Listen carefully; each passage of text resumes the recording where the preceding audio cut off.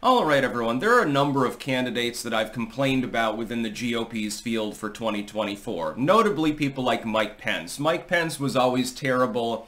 He also torpedoed his own campaign, which was very funny to watch, actually, at the time. Hey, the U.S. is not my responsibility. Ukraine is. That line didn't go over so well, now did it? Or you look at, for example, you look at Ron DeSantis.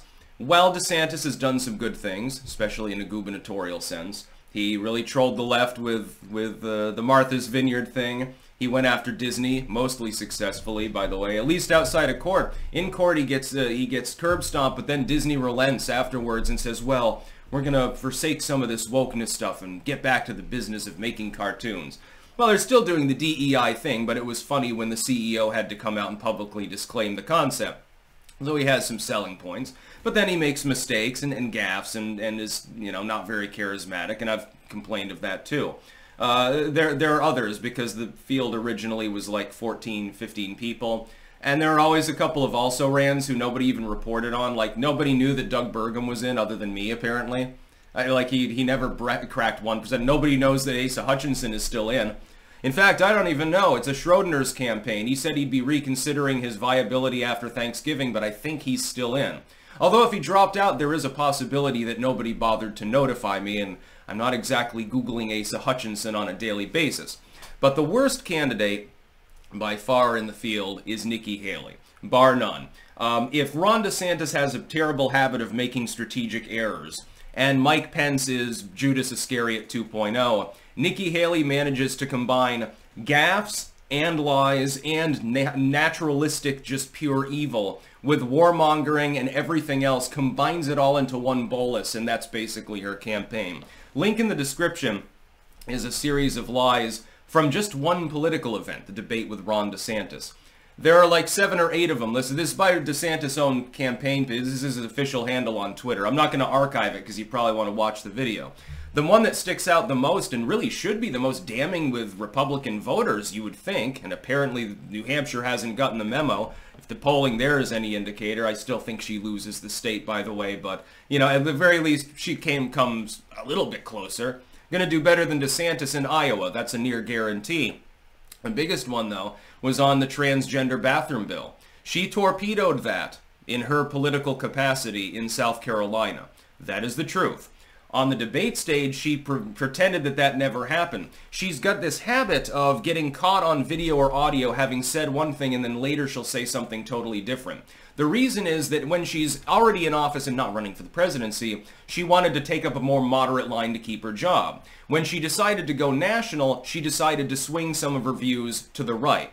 I would know that it wasn't that long ago that she said unequivocally that she was in favor of parents being the ones to decide with gender transitioning for minors, for example.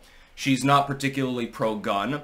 She's said also, this is another big one, she's like, well, the border is of great import to me, and we need to secure the border, but she's, again, on record as being lackluster on that issue. Standard and poor, basically, to use that jargon. And that's Nikkihaley. And she's not even a flip-flopper. A flip-flopper would be, you had a position, you changed it, and then you have to sort of explain why you changed your position. Nikkihaley mode is you change your position and then you pretend you never had the other position in the first place. Kerry would be an example. He was famous for this. Is on the internet. I remember at the time there were presidential dance moves. It was like a website. And one of John Kerry's was the flip-flop, and he was belly flopping on the floor, and I thought this was humorous. I can't remember what George W.'s were at the time. It was less memorable than that one. I just thought that was hilarious, because the news used that term 10,000 times and drilled it into my head. It wasn't even propaganda when they were saying that. Nikkihaley doesn't flip-flop. She twists herself into a pretzel and rolls around like a tumbleweed. Like Anton's tumbleweed in the breezeway. I've never quite seen anyone be so disingenuous before. It's almost like she's a psychopath, and so literally, like, depending on who she's talking to, she just ever changes her position, and she doesn't quite realize that video exists. And so she gets called out and caught out in these lies over and over and over again, while also peddling a very war-frenzied campaign as far as foreign policy, an America Last policy for domestic issues, And somehow there are still people that support her. Somehow, inexplicably, she's more popular than Ron DeSantis. I don't know whether that speaks to the stupidity of a block of voters or whether it speaks to DeSantis just really lacking any personality as a candidate. I'd certainly prefer Ron DeSantis over her. At the very least, he's accomplished something. Martha's Vineyard alone is worth more than Nikki Haley's entire political career, for example.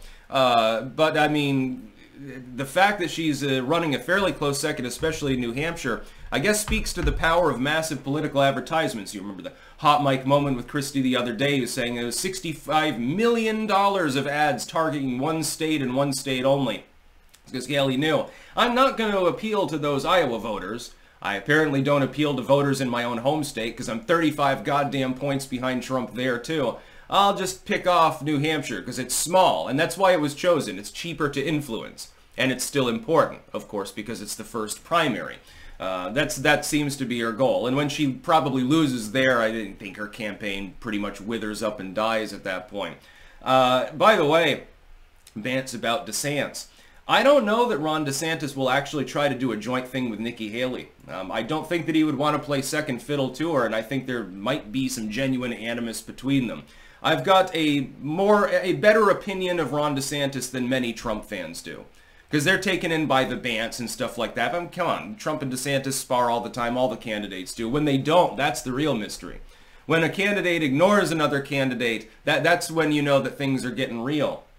Donald Trump hits everyone, and pretty much everyone hits back, except one notable candidate, who is also a Confederate in the field like Chris Christie is, and I've already warned people of that. Nikki Haley, though, only thing she's honest about is that she wants to blow up third world children and spend trillions of your taxpayer money doing so. What do you want to bet that if Nikki Haley were elected, we'd end up back in Afghanistan? Well, we've got to clean up the mess of the withdrawal. She can hit two birds with one stone. As Trump brokered a withdrawal and then Biden fucked it up, she can pretend that it wasn't the fuck up for Biden only and then come and say, well, we need to fix it, so we're going back into Kabul. We've reached an agreement with the legally recognized remnant of what used to be the Afghan government. You know, we got this letter from the prison cell of the former deputy chief of ironworking unions or something like that, and that authorizes us to go in because he's the legitimate leader of Afghanistan now, or something like that. You know, what's his name? In exile, I think, right now in another country. Was it Kyrgyzstan or something like that? Yeah, he decided he wanted to be leader again, so we're going to supply the firepower because Taliban evil or something like women's rights. That's the other thing. Her campaign at times is literally, I have a vagina. Well, congratulations! Representing 50% of the world population, you have female reproductive organs. This is not, by the way, actually a selling point within the GOP, and I don't know why she bothers to trot it out. She almost sounds like Hillary Clinton. It takes a woman to do a man's job. Come on, she's also a straight-up feminist. Why are people supporting this goofball? That's about all. Peace out.